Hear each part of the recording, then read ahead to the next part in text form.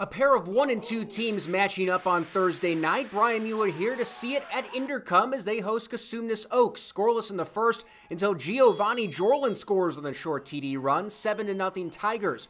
Early second now. Here comes the WOLFPAK. RANVIR MALHI going down the sideline to MCCFARLAND, who hauls it in. A 40-yard strike, and Cosumnes Oaks ties it up at 7.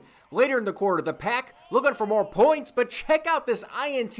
It deflects off 2 players and into the stomach of Baron Taylor. Take another look at it. You can see it even goes off a foot, and they're raising the turnover anchor on the sideline. It would not lead to points, though. 4 minutes to go in the half. WOLFPAK in the red zone, and it's MALHI to ISSAC DURAN, who just keeps his foot in bounds. The PAT would be no good, so it's 13-7.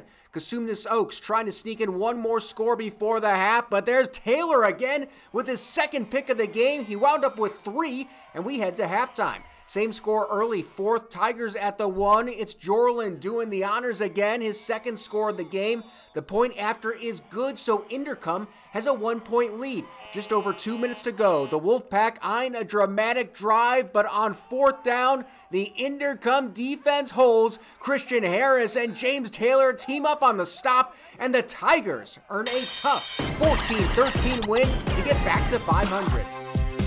It was a great feeling, you know. I could really help my team in a positive way. You know, there's still things to improve. You know, I even gave up a touchdown, but, you know, I'm happy that we got the team win, you know, and it's just a great feeling. It was tough, but it should have been an easier game in the beginning. We let up on a lot of penalties and stuff, but we're just going to bounce back and do better next week.